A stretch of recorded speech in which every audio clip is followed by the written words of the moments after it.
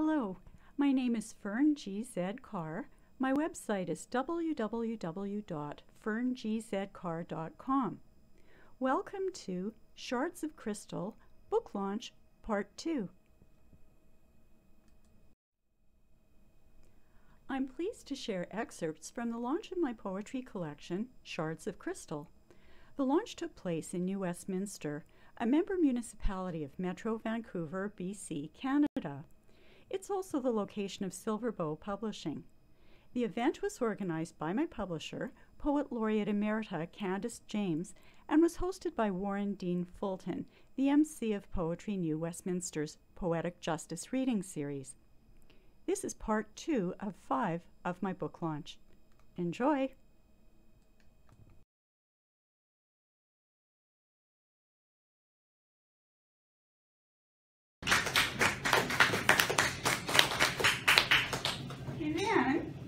The chapter called Animalia, I was originally going to call A Walk on the Wild Side, and then I realized, oops, this is about more than just wild animals. There are poems in here about domestic animals as well, so I changed it to Animalia. And this first poem, Duckling, is a true story. My husband and I were going for a walk and we saw this, and it took a while to register as to what was actually happening. Condos tower over a wetland sanctuary where painted turtles sun themselves on flat rocks. Dragonfly helicopters dart among the reeds. Red-winged blackbirds alight, swaying in the breeze. Damselflies spin the water from mosquito larvae and daphnia. Canada geese waddle imperiously along paths next to the water, glaring at passers-by. Mallard ducks emerge their emerald green heads, searching for minnows and algae, their feathered bottoms bobbing upright above the water. A female mallard glides along the surface, leaving a triangular wake of ripples that jostle her already imprinted brood of downy ducklings, swimming to the shore, where she starts to peck at the runt, grabbing its mate with her bill and forcing its fuzzy head underwater again and again. Despite the squawking of another female, balancing diagonally on webbed feet, flapping her wings in desperate protest against this infanticide. In an act so surreal that before it could even register in the minds of bystanders as more than spunky maternal discipline, the duckling floats limp on the water. Now, this poem, Convergence, about a different type of bird, this one's actually slated for Poetry Pause. I'm not sure if you're familiar with that, but the League of Canadian Poets has, participating poets have their selected poems posted, one per day. So this one is slated for March 25th online, and it's called Convergence.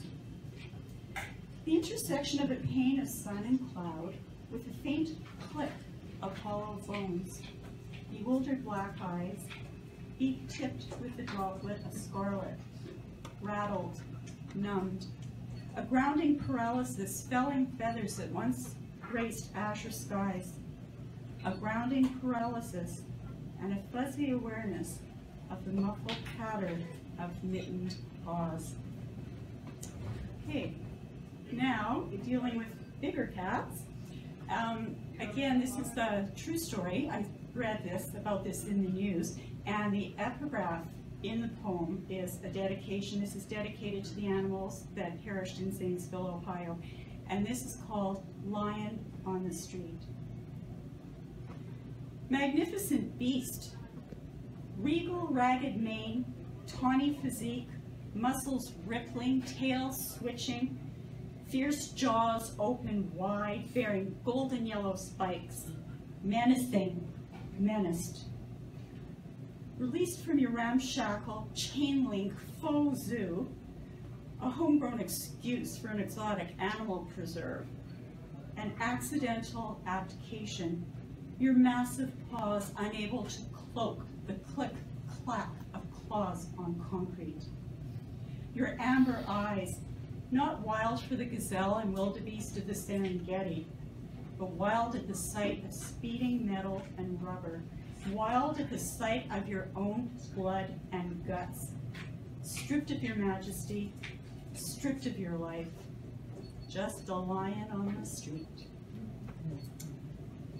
Okay, moving on to smaller kitty cats.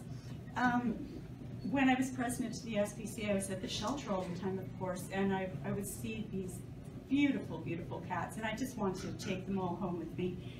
And I actually did with one of my sweet, sweet little girls. And this is called Escape.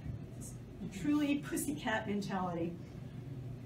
Piped in elevator music, barely audible, walks through a darkened room full of cages where luminous green orbs reflect the scant light.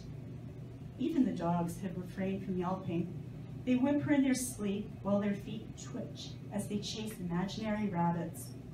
Motionless, but for her tail swishing back and forth, she continues to stare with a look calculated to project laser beams that zap and vaporize metal bars. Their dematerialization, liberation, recapturing the essence of all that is feline as she slinks into the obscurity of the night.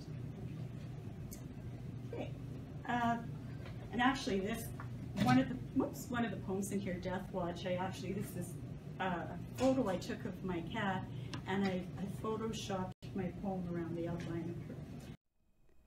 Acknowledgements and credits. All poems contained herein copyright Fern G. Carr. Duckling, Convergence, Lion on the Street, Escape, and Death Watch, visual version, are from my poetry book, Shards of Crystal. Duckling was first published in Poeming Pigeons. Convergence was first published in Pasque Petals. Lion on the Street was first published in Miracle. Amethyst photo, courtesy of Grant Durr on Unsplash. Shards of Crystal photos, copyright Fern G. Carr. Videography, courtesy of Alex Carr. Book launch organized by Silverbow Publishing and Poetic Justice Reading Series, Poetry New Westminster. Venue, courtesy of the Heritage Grill.